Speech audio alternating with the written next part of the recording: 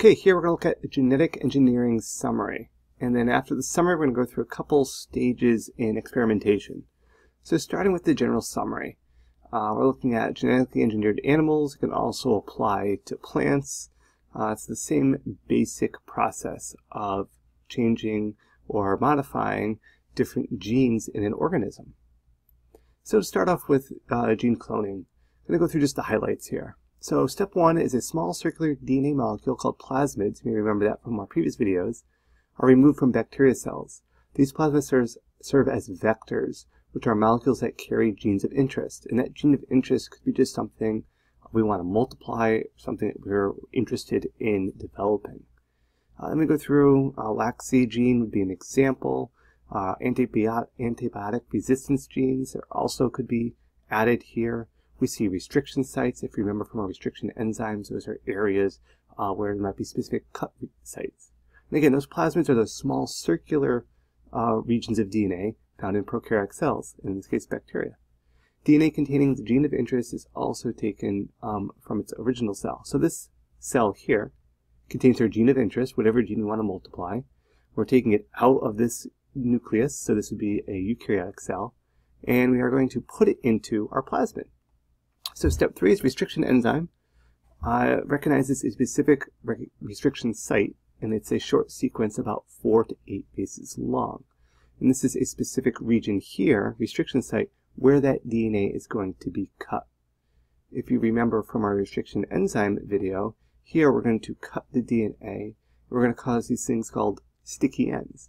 These sticky ends are bases that don't have pairs, and they want to pair up. They want to join, and that's part of the sticky ends. Part 4, it breaks apart the DNA, these restriction enzymes, leaving overhanging regions called sticky ends. These restriction enzymes cut open the circular plasmids, and the same enzyme cuts our gene of interest. So it's important that the same enzyme is used because we want these to rejoin to one another, so we want them cut the very same specific sequence. Moving on from step 4, again we left right here, step 4. And step 5, these sticky ends of the restriction fragments attach to one another via base pairing. Again, A binds with T, G binds with C. That's the same thing that happens. The gene of interest gets included into some of the plasmids, forming recombinant plasmids. So it's important here some of the plasmids. We like to think that every single plasmid takes in that particular gene of interest, but that's not always the case. So they form weak hydrogen bonds. The gene of interest gets included. And other plasmids close right back up, remaining unchanged. So we can see an example here. The red indicates the gene of interest. Some plasmids basically get separated with the restriction enzymes and get rejoined. And they did not take in the gene of interest. DNA ligase links our bonds together, makes the bonds permanent by attaching nucleotides to each other with those phosphodiester bonds you may remember from methylation. These phosphodiester bonds are joining that ligation, and they're forming now a larger plasmid, but still that circular form of DNA. The plasmids are mixed with bacteria. Some of them take up the plasmids in the process called transformation. That should also sound familiar. You can hopefully see a lot of these terms are coming back into this one big summary of genetic engineering. So our unchanged plasmids here don't have the little red, and our recombinant plasmids do. And some of those, both unchanged and recombinant, are taken up by our bacteria cells. Moving on from step 7 to step 8, the plasmids here, with our laxi gene, turn the bacteria blue. In the recombinant plasmids, the inserted gene interrupts the laxi gene, and the bacteria remain their original color.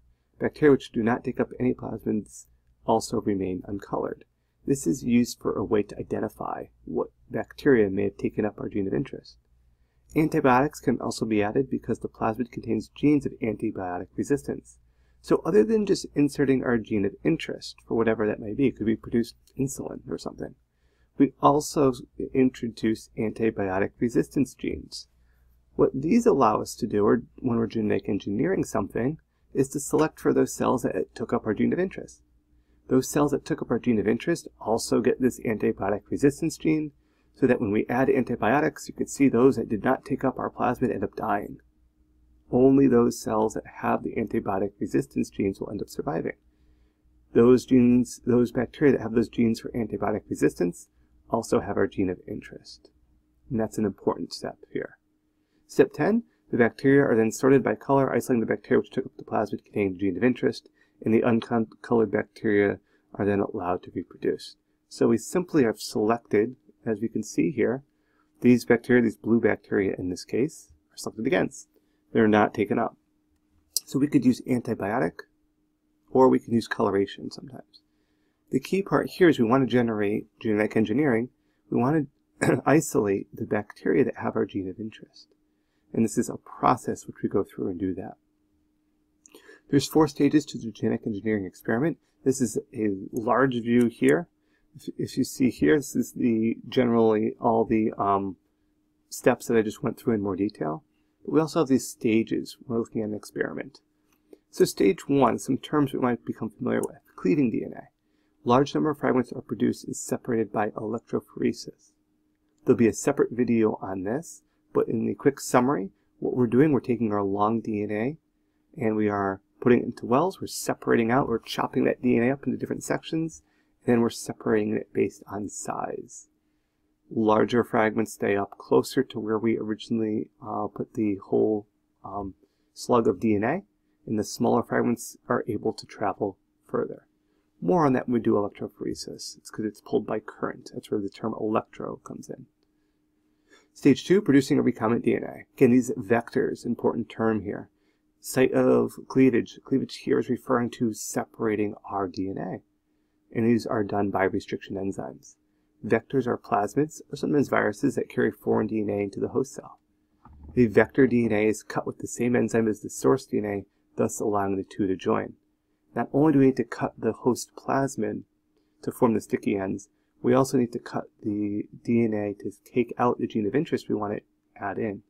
We want them both cut with the same restriction enzyme so that they bind together and form this nice, neat bond here. Cloning. Host cells are usually bacteria. As the bacteria cell reproduces, it forms a clone containing the fragment-bearing vector. Again, all we're doing is using bacteria because they multiply so rapidly. For example, E. coli can multiply every 20 minutes.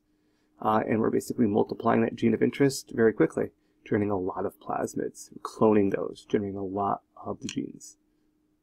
We have a screening process. So the primary screen of clone library eliminates clones without the vectors, those that don't have the gene of interest, or clones with vectors that don't contain DNA. In certain cases, here we have the example of our DNA fragment in our vector. This is the recombinant vector that we want. Not all cells will take up this particular plasmid. Some will just take up the vector without the gene of interest, and that's how we have a screening process. Could be antibiotic resistance. It could also be based on color. In bacteria, colonies are grown on agar. You can see here a nice T-streak. That screening, again, as I mentioned, antibiotic resistance. Ampicillin is a very common antibiotic that's used. We take our cells, we put them on those that have an ampicillin. Those that have our gene of interest also have that antibiotic gene, and they're able to break down ampicillin, and they're able to survive. Wild type or general cells are not able to do that. So we ensure the cells that are left are the ones that have our gene of interest because they also have antibiotic resistance. It's a selecting agent. B-galactosidase is another way. This is looking at color. So the white colonies have the plasmids with the foreign insert. Blue colonies have plasmids without the insert. So we would be selecting for the white colonies here. And basically what's happening here is we're interrupting the normal sequence of the genes, causing the cell to lose its color. That white color are the cells that we want. This again shows our sticky ends forming from our plasmid that was cut with a restriction enzyme, ampicillin resistance gene, and then we can see the genome with the, in this case, the plasmids with the gene of interest located here. And we need a screening process because, as you can see here, not every bacteria cell took up the vector with the gene that we wanted. So just a quick summary if you want to watch this other YouTube video. This is just a way where we're taking our plasmid, we're cutting it open with our restriction enzymes, and we're putting in our gene of interest. But we also need a way to select for or ensure the bacteria that we have our gene of interest. We can do that through antibiotic resistance or also coloration. Hopefully this is a hopefully overview for genetic engineering.